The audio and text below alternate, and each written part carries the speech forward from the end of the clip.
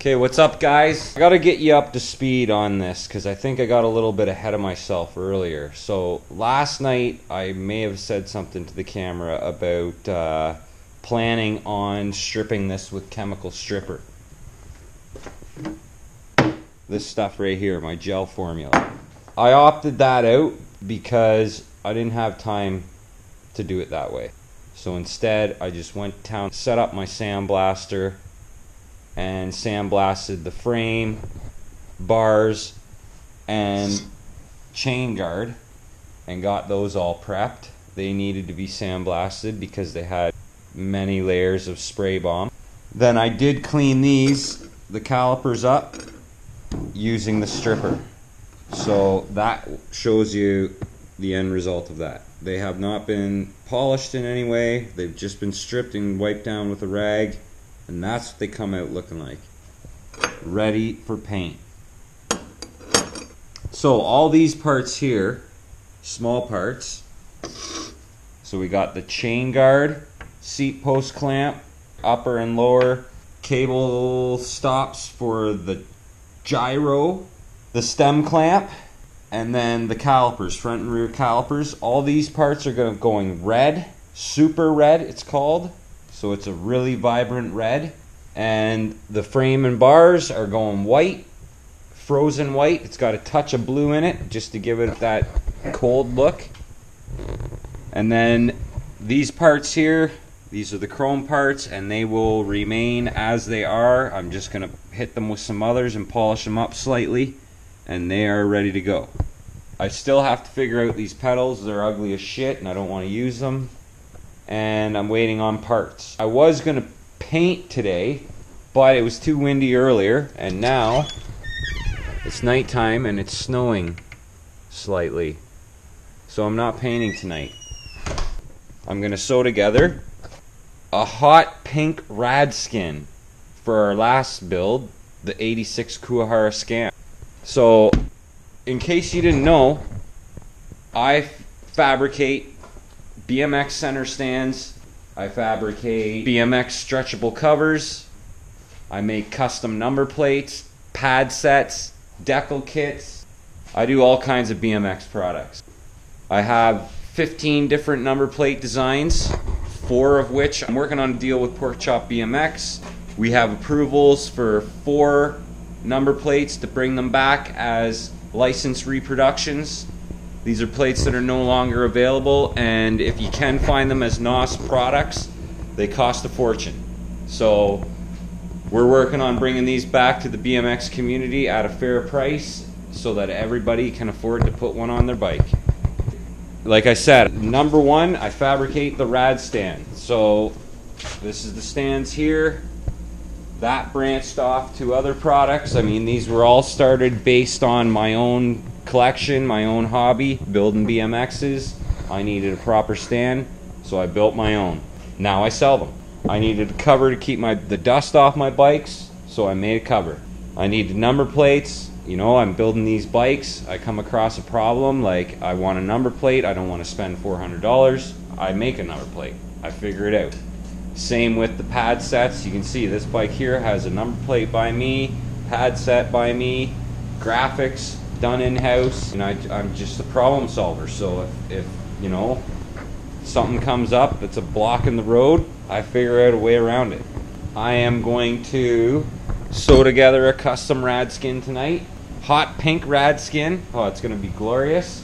And then yeah, I just wanted to get you up to speed on where I am with this. So I did weld on this custom brake bridge earlier. So that's the outcome of that. The way I did that was I took a caliper, I set the brake pads to the center of the adjustment. So in this slot right here, I set the brake pad to the center of that. Then I mounted a rear wheel on this, and I set the rear wheel to the center of the adjustment in the rear dropout. And then I simply took the caliper and zip tied it to the wheel tight, with the pads tight on the rim where they go.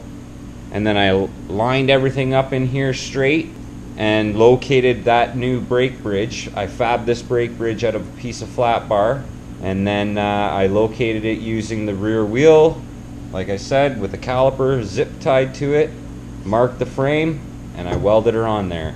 It's nice and straight. It's exactly where it needs to be.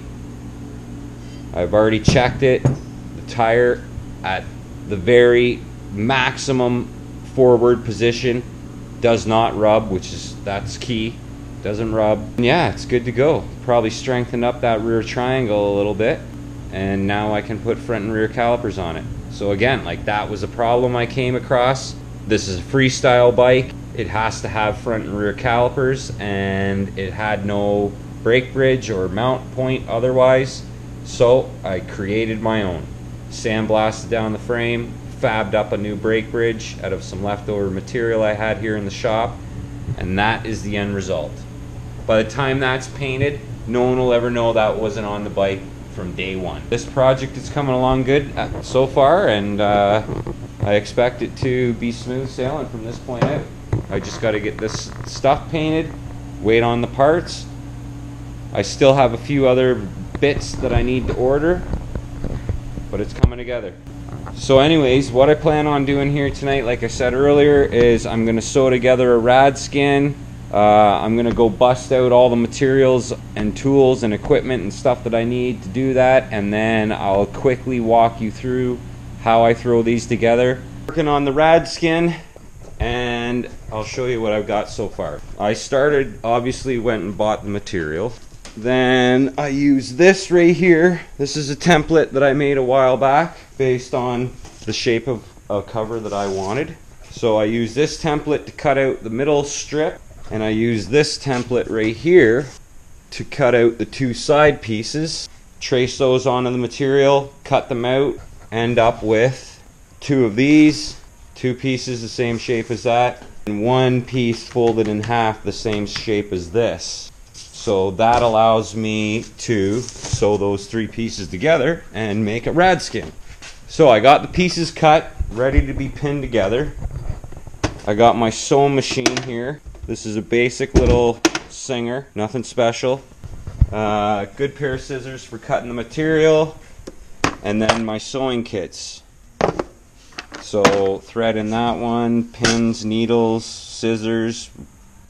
And yeah, so I mean, that's the prep work, pretty basic. You know, buy the material, cut the material, pin the material together, and then sew it. So I'm going to go through pinning this, and then I'm going to sew it together, and I'll bring the camera back to check out what I got done. Hold on to your hats.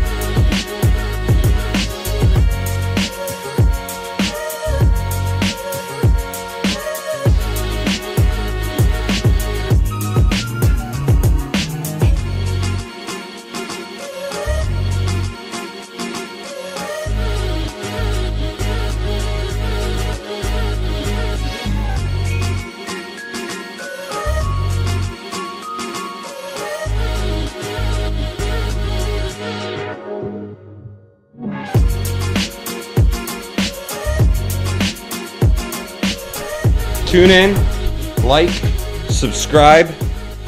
RadBoyz.